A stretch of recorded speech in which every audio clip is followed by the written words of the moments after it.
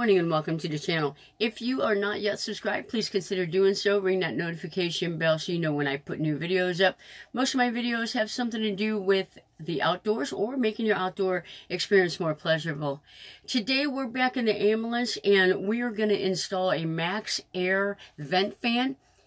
Here in the Midwest, it is crazy hot. It is crazy humid. And owning a rig or an RV, a schoolie, without a vent fan is a no-go. So today we're going to put in this vent fan. Alright, so in the ambulance, your ribs run side to side. And they are 16 inches on center. And so what we're going to do is we're going to take these lights out. And we're going to put this Maxair fan right here. So that it's between two ribs. This is already on a switch, and she does not need these lights. We're going to take all these lights out, and she's going to redo the ceiling. So that Maxair fan is going to be wired to the switch, and we won't have to run any wiring. Yeah, make it that super easy.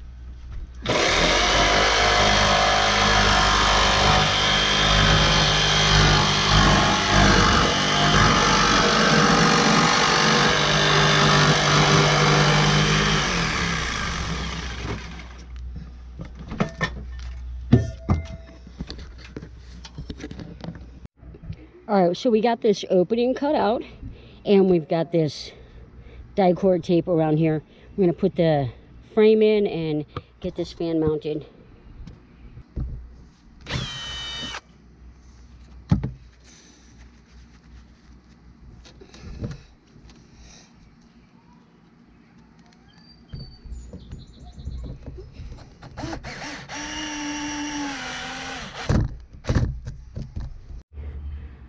Alright, so the sealant is all on. We've got the frame there, and all we have to do is seat the fan, mount it, and then we're good to go onto the inside.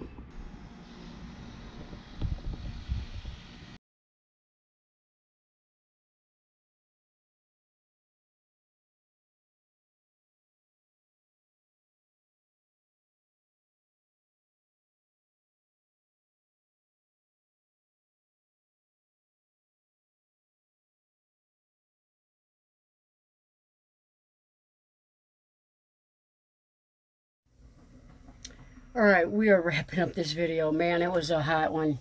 It really took a bit to get this fan in. Putting it into the ambulance wasn't bad. Just a jigsaw blade and cutting the whole opening, and it is a pretty thick one, so you need a small blade, cut the top and then cut the bottom, or you need a longer blade so that you can get both layers, because it's literally probably a good 2.5 inches. So the owner, we were going to use these lights and wire it from there. So if you ever are thinking about doing that, because you don't want to use those lights, because those lights, when they're on, they are so hot. So do not do that.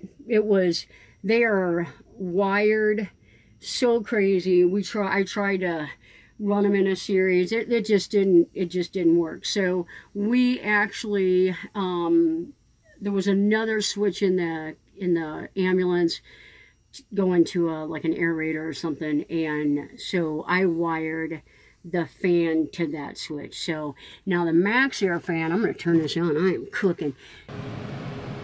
So anyway, this was, oh my gosh, it's about 105 degrees outside here and on top of the metal roof, and just trying to figure out the lighting system. Once I decided not to go into the lighting, then it went very fast.